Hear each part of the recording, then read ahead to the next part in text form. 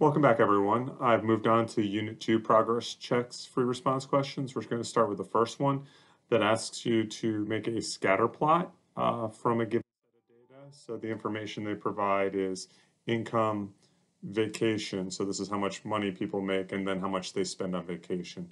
So much like we did with the histogram, we need to go ahead and make ourselves a graph over here along the horizontal. We have the explanatory variable, which is the income in dollars, because this is explanatory because the more money you make, it appears, the more money you can spend on vacation. So explanatory is income, response is vacation spending.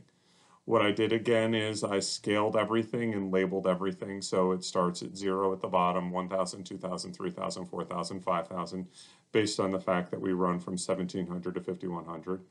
And then for income, I scaled everything by 10,000s. You could do it by anything you wanted as long as it stayed consistent. I did 10, 20, 30, 40, 50, 60, 70, 80, 90, 100,000.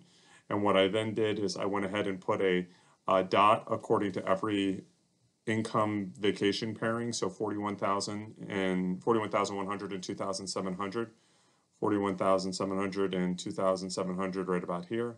And what I did is I continued that process for the entire graph. So 1, 2, 3, 4, 5, 6, 7, 8 dots for the 8 dots they gave me.